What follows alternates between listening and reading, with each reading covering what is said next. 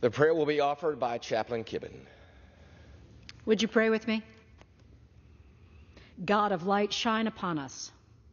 Disperse the deep and hidden things that confound our lives and challenge our days. Expose the fear and sadness, doubt and dishonesty that grow in the shadows. Remind us again that not even the darkness can anything be hidden from you.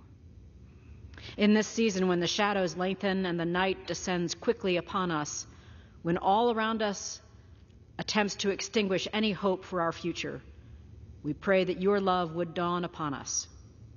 In you there is no darkness at all. In you do we find solace in our uncertainty, calm in our anxiety, strength in our weakness.